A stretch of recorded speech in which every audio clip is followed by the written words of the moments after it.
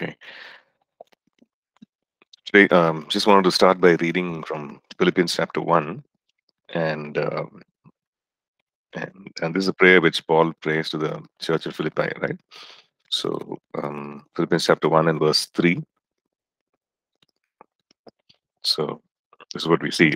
Paul praying this: I thank my God upon every remembrance of you, always in every prayer of mine, making request for you all with joy, for your fellowship in the gospel from the first day until now, being confident of this very thing, that he who has begun a good work in you will complete it until the day of Jesus Christ. He who has begun a good work in you will complete it until the day of Jesus Christ. Okay, so so some of us, that could be a fear. Will I really fulfill? Will I really complete what God has in store for me?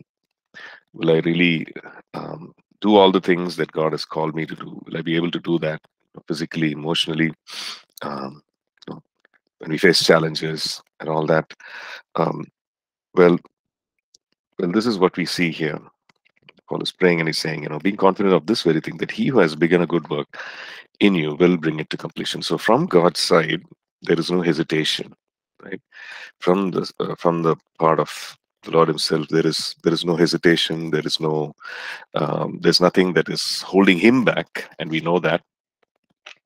And so one thing is from our side, so we can be confident, we can be full of faith, saying, the Lord, well, there's nothing holding Him back. So why should I hesitate? Right? Why should things hold me back? Why should I withhold? Because He will bring it to completion. And a lot of it is, His grace, His strength, and our willingness and the posture of our heart, right? So we can pray and declare the same thing. Lord, I'm confident of this thing, of this very thing, that you who have begun a good work in me, you will bring it to completion. You will bring it to fulfillment in Christ Jesus, right? Until the day of Christ Jesus. So it's an ongoing thing, and He is bringing things to completion, right? So let's pray. Father God, we thank you, Lord. Lord, even as we read Philippians 1 and 3 to 6, Lord, we appropriate that for ourselves, Lord, and we acknowledge, oh God, and we come to that place of confidence and faith that you who have started a good work in us, Lord, you will bring it to completion, Lord. Lord, you will not leave things hanging, Lord. You will not keep things unfinished, God. You will bring it to completion, Master, Lord, and we are mindful of that. We are assured of that, Lord. And so, Lord, our response to this is that, Lord, have your way in us, Lord. Have your way in us, God. We don't want to withhold anything, God. Lord, we don't want to, Lord, stand in the way of your work in us, Lord. So we yield, Lord, to your work in us, Holy Spirit. We yield, we give ourselves, Lord, to your work, oh God, that you will change, rearrange, Father God, strengthen, and Lord, establish things in us, Father God, and bring it to completion, Lord. We pray for every area of our lives, God, our personal lives, Father God, our personal spiritual lives and growth, God, our family, God, ministry, Lord, Lord, work and profession, Lord, and maybe we are students, Lord, every aspect of our lives, Father God, we commit into your mighty hands, God, Lord. We pray that, Lord, as we journey through, that you will bring all this to a beautiful completion, Lord, in you, Master. We thank you. We commit ourselves into your mighty hands. In Jesus' precious name we pray. Amen. Amen. Okay. So today we will continue. We were looking at transition, right? Leadership transition, and I mean it's a very important topic, and I guess it can be a topic for advanced leadership session, but we are actually looking at it initially itself, like even before we look at teamwork and all that, because in a ministry kind of a setting, we see that in a ministry kind of a setting, or especially church, you know, we see that this is a possibility, right? And in today's like world, today's scenario, you see that this is a reality. So as leaders, it's best that it's good that we are equipped for it, and we are empowered, equipped, and we are aware of these things, so that it doesn't you know and normally, transitions are never easy, transitions are never comfortable, but shouldn't happen. We should be prepared, and we should know what to do. Okay, so, and in a church kind of a scenario, or a ministry scenario, we've seen so many things happen in the world, in the kingdom of God. Right? Transitions happen all the time. Transition happen in a very positive way, like maybe like Moses and Joshua, and where it was prepared, and Moses actually laid hands and prayed, and well ahead of time. And sometimes transitions take us by surprise. Maybe an untimely death of a leader, or maybe some kind of a an unpleasant thing, like maybe a moral failure, maybe an issue with integrity. And we see that also in the church scenario, right? Maybe some moral failure, maybe something to do with finances and all that, and it's an issue of integrity, and the leader has to step down. It's comes to light, and step down, and there is a transition. And whenever there's a transition, for the leader who is actually taking that place, there is such a turbulence, right? There is such a unpleasantness. Um, so one has to, one can't escape it. One has to face it boldly, and that's why we are looking at this very practical, though very important and practical thing of leadership transition, right? So we looked at a few things last class. We looked at how first of all, our focus need to be on the Lord, because a lot is going on, right? A lot is going on. People are talking, people are comparing, and and so even our own emotions are, there's an upheaval, right? Okay, I need to do the right thing, and there could be anxiety, there could be, will I ever measure up, and all those kinds of things, questions going around. So we need to keep our eye on the Lord. We need to keep our focus on Him, because He's bigger than this, and He has promised that He will lead. He is the good shepherd, so the good shepherd leads us through, not only the green pastures and still waters, but also through those times, right, to the storms as well. So keep our focus on Him. Make decisions out of a pure and sincere heart. That's the second thing we saw. Like we said, that our decisions and everything need to be made out of a pure heart, out of a sincere heart. It should not be something that something that out of a biased mentality, or something to, on a in a defensive way, right? It has to be out of a pure and sincere heart for the greater good, not to put others down, not to present someone in a poor light, nothing at all. So we do it out of a purity and out of a sincere heart, right?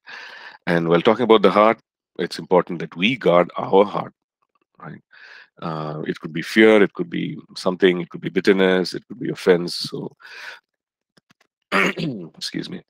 The temptation to be judgmental, the temptation to condemn, criticize, all that could be there, but we need to protect our heart, right?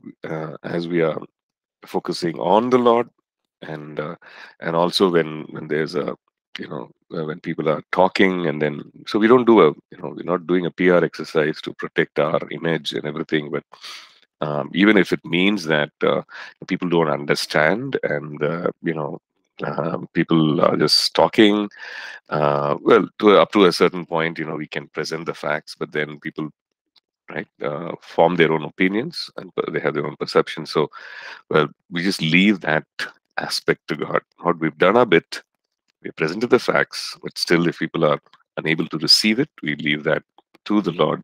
Let Him vindicate. Okay. So the other thing that we saw was that we need to focus on the journey that's ahead. Okay, focus on the big picture, focus on the vision. Okay, what is ahead? What is it that we need to uh, what needs to be done, right? So big thing is that if we're not careful, this transition in leadership, or this transition time in leadership, can actually drain our energy, emotions, everything, right? Where we uh, and our focus could shift because of that. We could get distracted because of that. So it's a difficult thing. While it is, it is important to be done well, to be managed well, but it's also important that our focus needs to be on the vision, needs to be what needs to be done, right? And so, while this is one thing that we are doing, that we need to go through this, we need to journey through this, but bring our focus back to what is it that we are here for. As a church, as a ministry, as disciples of the Lord, why are we here and what are we doing, right? Always we need to come back to that main issue or main focus. And it depends on the leader, it depends on the leadership team to bring that focus back, right? And not be distracted. Okay. Then I think this is the last thing we saw last class, that is to keep the core people together, like the core team or the leadership team. So we looked at different, whenever we look at a church or ministry or gathering, we always have the crowd, community, core, and committed crowd, community, committed, and the core, right? So keep the core together, the ones who carry the weight, the ones who carry the weight of leadership, keeping the core together. So, and these are people who will help carry the weight of transition of leadership and journey through that transition. So they need to know, they need to understand all that's happening. They might have questions, and they might have doubts, and all that. All that needs to be clarified, and it needs to be explained clearly, right? So then the change and the reason for change, etc., can be communicated well to the community, right? Okay, and in communicating the message, you know, let it be the truth, okay, and let it be one singular message, and only the leadership can actually do that, right? So it cannot be any deviation from the truth for the sake of managing maybe some mistakes made, right? Or covering up some mistakes made. No, it cannot be, right, saying something for the moment in order to cover up the mistake of the organization, maybe, of the ministry. If it is the truth, well, it has to be told. This is what happened, or this is what is happening, right? So um, it cannot be like different people in the leadership cannot be talking about 10 different things, right? um, then it's going to confuse, it's going to further create confusion, right? So the truth is singular, right? The truth is exclusive. So speak the truth, declare the truth, and have the understanding, okay, this is what needs to be told, and no compromise and no deviation from it, right? So that there is one singular message that goes out. Okay. um, what would also happen during transition in leadership is also that there could be some places that or some functions or some responsibilities um, which have no place of leadership, in the sense the leader is not there. Maybe there could be three things, four things which require leadership now. So the thing is to either to appoint a new person to do it, or one has to step in oneself, right? And it is, yes, an increased load, but it is with the understanding that it is for a season, right? Let's say there is a particular area of ministry for which there is a transition. Okay, maybe let's say men's ministry, or let's, for example, think about men's ministry, and there it's where the transition has happened, and there's no one suitable who's there. Then what would happen is the leader himself or herself has to, you know, step into that area of ministry and take care of it. Right. If we're able to appoint someone to do that, to take care of that responsibility, that's fine. But if not, then the leader himself has to step in and take care of that area of ministry. You know, so obviously, if it's a man, then it has to be, someone of the same gender, men's ministry, right? Um, so appoint the right people. Otherwise, you need to step in and be ready for the added responsibility, right? Well, the other thing is there could be many questions, there could be many issues. Um, People could be curious. Um, no, there are two things to it. People are general. People could be. It could be just a idle curiosity. They're not really concerned about the issue, but they're curious anyway, and they ask questions. Well, fine. But there are other people who are also sincere, and they want to um, ask. They're asking the questions because they are sincerely care and sincerely want to know. Okay. Either way, um, whatever be the motive of people's heart, you know, all the questions can be addressed. Okay. If people have questions, and then there could be a separate platform where we call people who have genuine questions. So the ones who are actually genuine, it will be a mix of people who are actually genuinely want to know, and maybe people who are curious, maybe people who are hurt, whatever, but they would come forward for such a gathering in order to hear from the leadership, right? Uh, why certain things happened, and they may have an opportunity to ask questions so that the answers can be received, right? So these can be addressed privately, and these need to be addressed privately because it's not for the it's not for the crowd. It's it's for the ones who actually have those questions, because not everybody has questions. They may not even be aware of certain things or not interested in these things. They just come and go, right? But there are things who people who really want to know these things. So these can be addressed privately. These can be addressed so there can be a thorough, a proper discussion, and it can be addressed. So be prepared for that, right? Um, well, the next one is when it comes to introducing new things. Now, maybe there are maybe new ministries, new initiatives. Well, this is not the right time. This is not the ideal time to introduce those, right? If it's a new initiative, it's a new thing. Let things be for some time, and do not introduce new changes or new initiatives at this time. Right? Because if you introduce a new change, a new initiative, we really want, right? We really want the commitment of the people in order to take it forward, right? As a leader, only you can do only so much. It depends on everyone else to be able to receive that and to take things forward, right?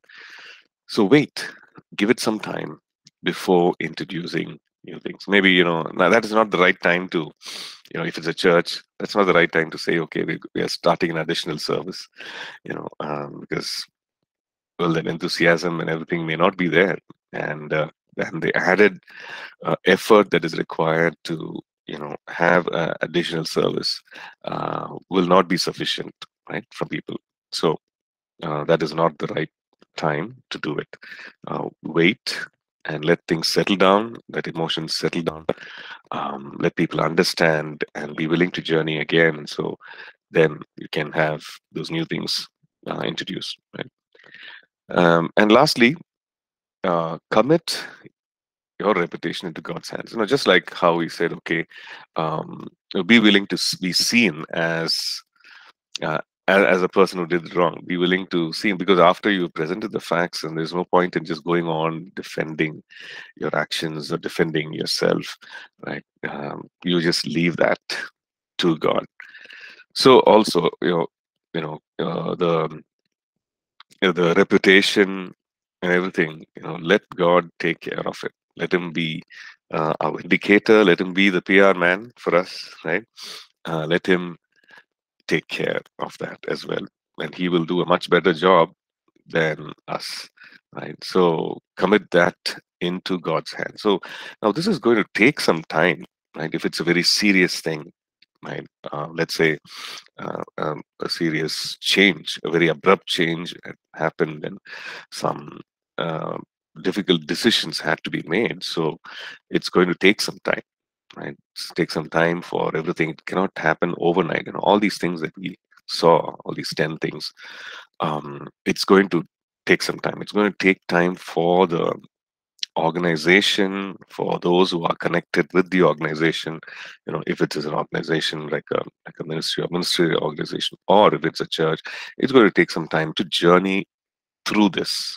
So understand that, right?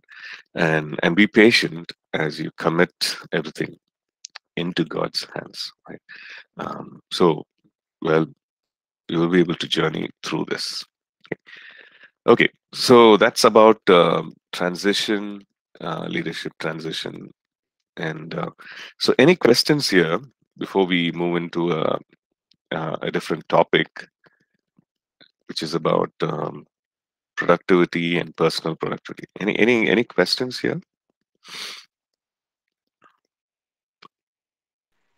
Pastor, when we want to do certain things, especially in a church setting, Mhm. do we also give time for the congregation to adjust um, to, let's say, starting another service? Yeah. So do we keep an extra time for people to get adjusted, or is it okay if we just start or start it like that? Uh, yeah. The thing is, a couple of things. One is to, because if it requires a buy-in from people for this particular initiative, like whatever, um, if it's going to require a buy-in, in the sense people need to be fully on. It's that kind of an initiative. Let's say, maybe like an outreach, and you need people to be there, or to be completely the 100%. So for it to be effective and all that. So then we need to prepare, well ahead, and find out if people are willing, and if they are, so, and let the whole uh, you know initiative come from there, right from that level. Then it'll be easier to roll out, because change by itself is not, as human beings, we're not comfortable with change. Like just yesterday, I was just talking to a couple of senior folks, and then they were saying that how when they go to church, they'd like to sit in the same place, right? And they go early so that they can sit in the same chair, right? And for various reasons. One is, it's a shorter walk from the entrance. It's all those things. They don't have to negotiate and travel. I mean, walk, across people and all that. They're all, they have problem mobility, movement, and all that. So, but the thing is, change is difficult for people. So, just we need to be aware of that. Like certain things like uh, service, additional service, and all that. Well, if you are convinced that there is a need, and you feel that yes, this need to be tapped, and you feel at peace, then just need to share that vision with people, and saying, hey, we need we need to do this because this is what it is, and then just jump right in, dive right in, and also explain, yes, this is like plowing. It's going to take some time. They will for this to gain momentum, but this is what we need to do. We will give it some time. This is what we are doing. This is we have this opportunity, and let's do this, right? So One is the communication part of it, and the buy-in from the people, and moving ahead with the change. So yeah, so both aspects are important. Yes, Pastor. Thank you. Yeah, yeah, right.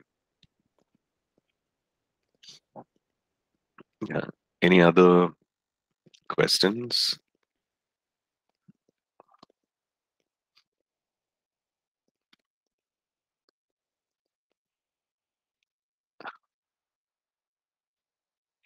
Any other thoughts of this? See, I know that this maybe like most of us, I don't know, I'm just assuming that may not have witnessed firsthand these kind of transitions, or been part of it. So maybe it's a lot of it is just theory, right? So um, yeah, so if we are in or if we have experienced certain, that kind of a situation, maybe we'll have more questions. But it's important for us to know these things, right? Um, okay, okay. Now, this when we said, when you're looking at this transition, so um, this is a very the scenario that we looked at is, I mean, a difficult transition, right? Um, a difficult change, because we're just assuming there's a lot of things going on, um, but also a transition need not be a difficult one, right? Where it is a planned transition, where people's hearts are also, prepared uh, for this particular change transition, and then we lead people through that, so to manage that change effectively. Also, it can be a very pleasant, it can be a very joyful experience also, just going leading people into that transition, right? So it need not be a very challenging and unpleasant one. It can be a very joyful transition as well, where the person who's transitioning out, does so with the blessings of the congregation, goodwill of the congregation, and the person who's transitioning in also receives that with with all that enthusiasm, and the vision, and the fresh thing that we're bringing in. But yeah, so it can be that kind of a scenario as well. But there will always be, a kind of comparison from the people who are being led, or um, certain comparisons, right? Whenever there's a change in, let's say, leadership, there's always a tendency to compare the present one, the previous one, um, whether for better or for worse, right? Um, okay, this was the strength, this is the weakness, this is what we saw. We never, or this person never used to do that. All that is part and parcel of it. And should there be feedback about this, as a leader, you get to hear about these kind of companies, which we will ultimately. This is how we used to do it. That's how it'll come, right? This is how we used to do it. This is how we had so much fun doing this, and and so on. So don't be bothered by that, right? Don't let it put you down. There is a tendency to get discouraged and say, "Oh man, will I ever measure up, or will I, you know?" So don't compare. You're a different person. If there's anything that, sorry, any change that we can make, um, which will, without taking the focus off the direction that we are going, right? The things that we need to achieve.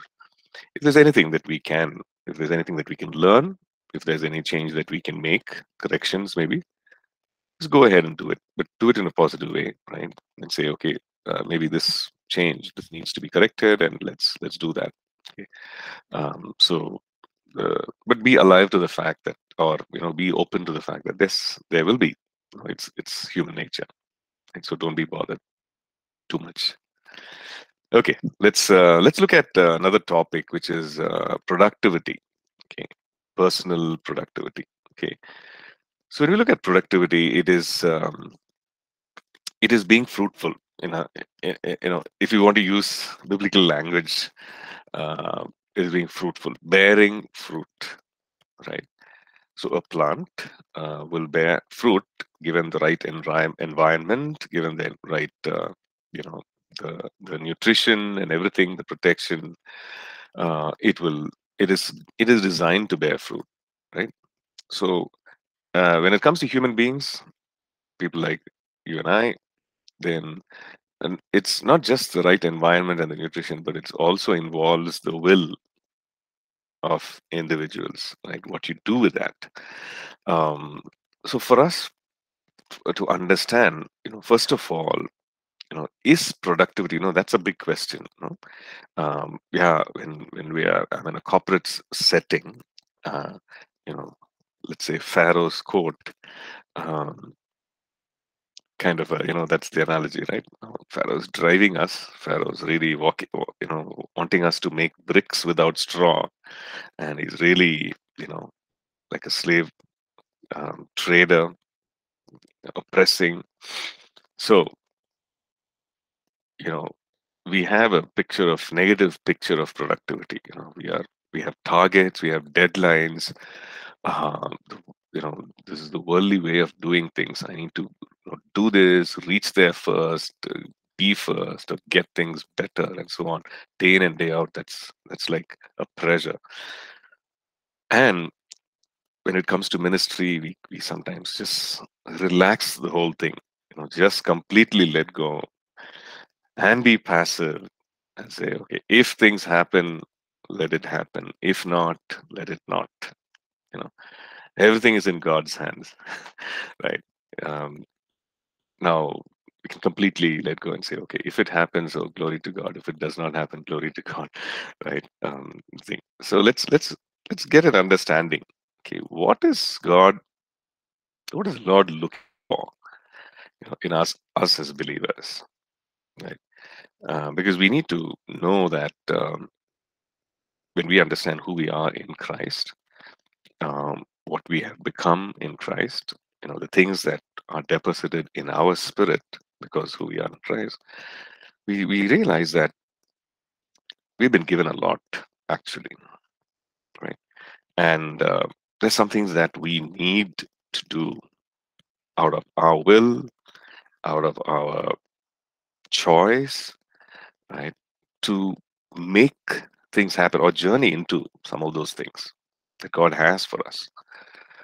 Okay, so we need to understand that. Okay, so let's look at John chapter 15 and verses 1 to 8. Okay, John chapter 15, uh, where the Lord says, "I am the true vine, and my Father is the vine dresser. Every branch in me that does not bear fruit, He takes away, and every branch that bears fruit, He prunes, that it may bear more fruit. You are already clean because of the word that I have spoken to you. Abide in me, and I in you. As the branch cannot bear fruit of itself unless it abides in the vine, neither can you unless you abide in me. I am the vine, you are the branches. He who abides in me and I in him bears much fruit. For without me, you can do nothing. If anyone does not abide in me, he is cast out as a branch and is withered, and they gather them and throw them into the fire, and they are burned. If you abide in me, and my words abide in you, you will ask what you desire, and it shall be done for you. By this my Father is glorified, that you bear much fruit. Okay, that you bear much fruit. So this bearing much fruit, we see it, you know, bearing fruit, bearing much fruit. It, you see that the Father is actually looking. If you look at the other verses, you see that verses following that, John chapter 15. See that the Father is actually looking for fruit. Okay, looking for uh, fruitfulness in a person's life. So that is the expectation, right? The branch cannot bear fruit of itself, but if it abides in the vine, it bears fruit. not just fruit, it bears much fruit. Okay, that is what the Lord promises, right? Um, he who abides in me and I in him bears much fruit. Without me, you can do nothing. Okay, it says that by this my Father is glorified. By what? That you stay in the vine, that we stay in the vine, that we abide in the vine, and His words abide in us, and we bear much fruit.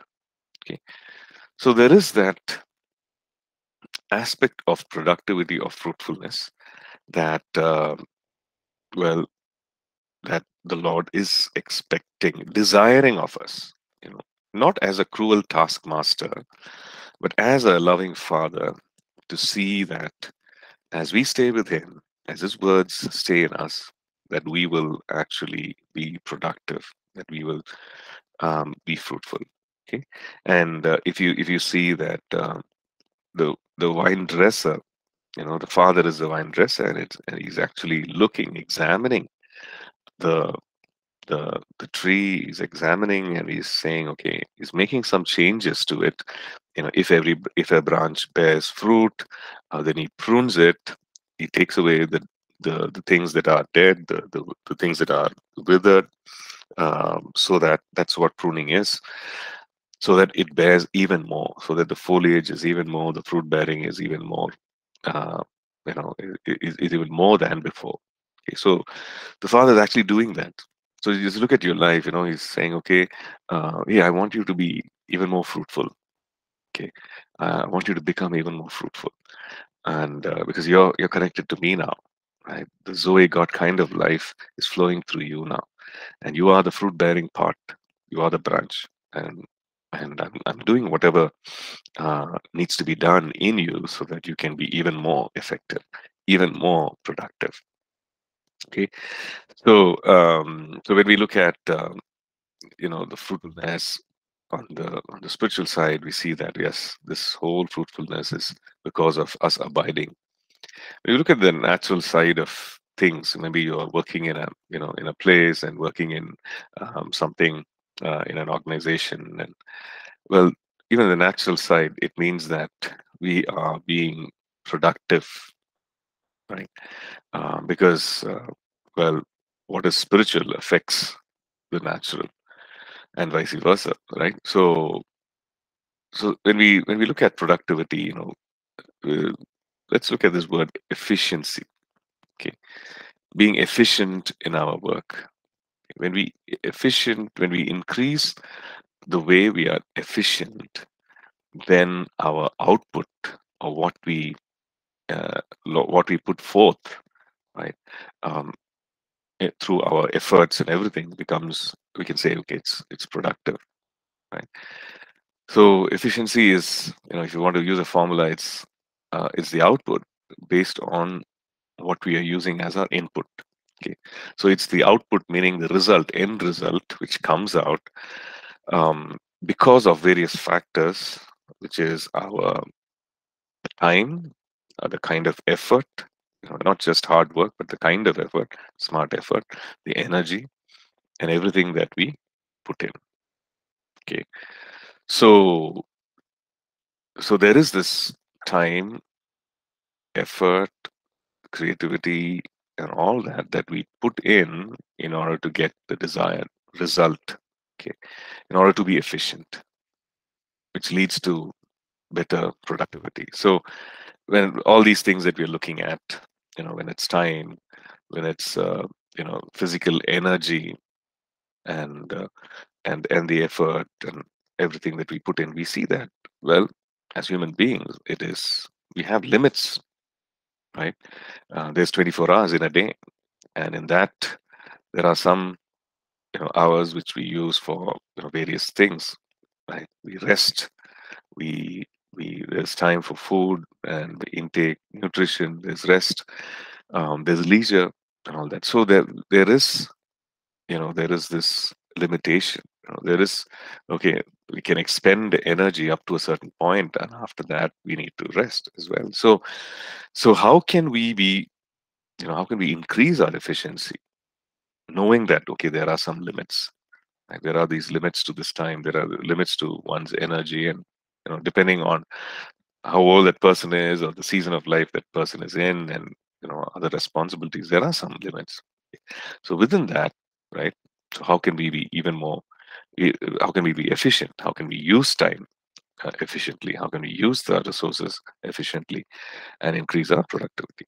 Okay, so productivity and being fruitful need not have a negative connotation, right? Need not have paint a very negative picture, especially if you're a person who worked in that kind of a setting. Okay, now just personally, I worked in a setting where it was extremely competitive, extremely aggressive. Everybody, it was not a very nice setting. You know, I worked across 4 organizations. I would say, okay, maybe 2 of those were okay. There was some kind of a good environment, but otherwise it was, and especially the function of sales. It was all about how much can you do today, right? How much can you bring in today? How much? So that is your worth actually as a like a person there. That is all your worth was. How much can you do? How much can you bring in? So when it came to productivity and fruitfulness and all that, it's if you're in that kind of a setting, it's you could actually go back to that, you know, and look at that and feel all uh, bad about the whole thing of productivity itself. But the fact is this, as believers, that the bigger picture is this, that we are actually spiritually, this is what is happening. In the spiritual realm, we have access to the very best, the wisdom of God. We have, we're inspired by Him. We are empowered by Him. So we can actually receive and put it to good use. And God, and over and above that, the Lord is looking at us. He's saying, okay, I'm encouraging you. And, as a father, I'm encouraging you. And as a, you know, as a, as one who has got this access to everything, one who's inheriting all this, and I'm empowering you to do your best so that you can be fruitful. So God is for us, and He's actually encouraging us. So there is that shift, right? So it's not okay. I don't get any value if I'm not productive for a day, but I work from a place of value. Okay, work from a place of great self-worth because of my identity of who I am, and from that place I bring in I bring in fruitfulness. From that place I work. I make some choices. I make them decisions. I yield to the leading of the Spirit. I press on, as Paul would say, to apprehend those things, to lay hold that for which Christ has laid hold of me. Right, and it requires effort. Okay. Number one, it requires effort. It doesn't just happen. Okay, it requires effort. It requires time, us investing time. It requires that. It requires our energy. So these don't come for a human being, a person. It doesn't come as it's not an unlimited resource in the sense. Yeah, we need to, rest, refresh, and get back.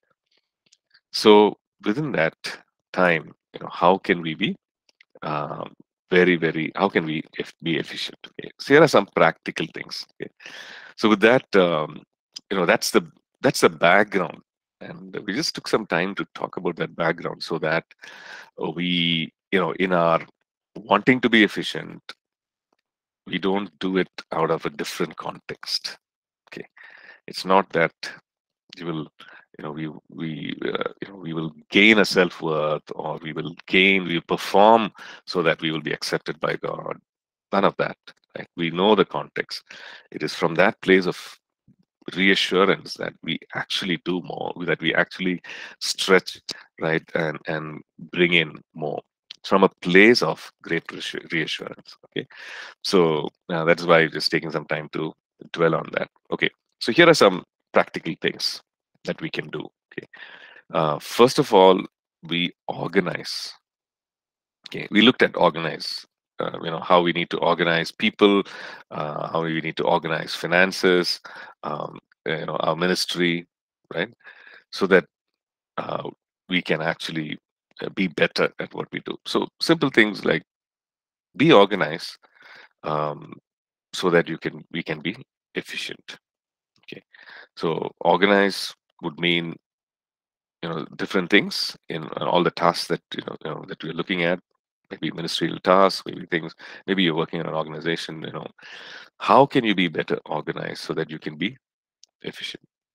So one of the simple things is um, access to information, right? We need information in order to be effective. It could be information about people, it could be information about whatever, different things. But is that categorized and is that easily accessible? Okay, I guess we'll take a break and then we'll come back to this. Thank you.